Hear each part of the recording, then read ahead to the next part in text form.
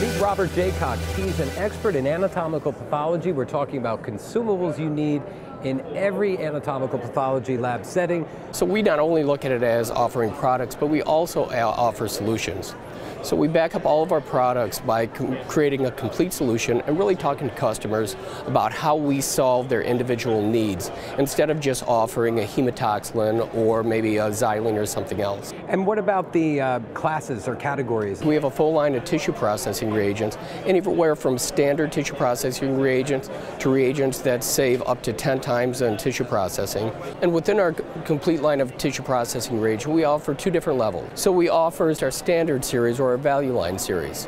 And then our signature series, which do specific things like help to protect against over dehydration or really help when processing breast tissue to make sure it's not under-processed. On the second shelf, we have our sectioning products. Incorporated here, a couple of the unique things that we offer are one is a full line of colored frozen section media. The other nice thing is, compared to traditional section or frozen section compounds, we have unique formulation which happens to help reduce the curling, so it just gives you a little bit more time to pick it up and get a usable section.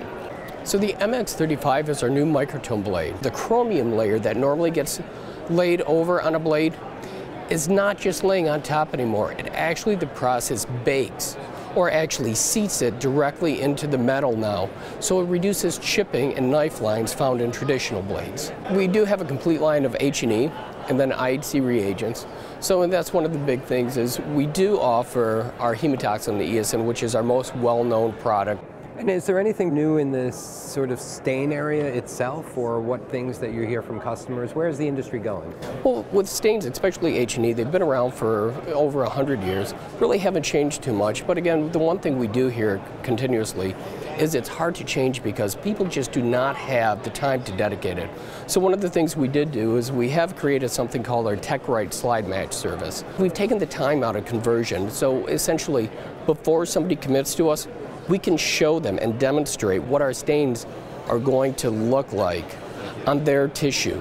We begin by just having them send in one stain slide and 10 unstained slides. We then work up 3 different protocols and send the slides back so then they can evaluate them. So now, instead of having to start from square one, we provide them everything they need, including samples, all the chemicals and reagents to be able to do that. And then it's just a matter of tweaking it once we get the package back to them in their laboratory.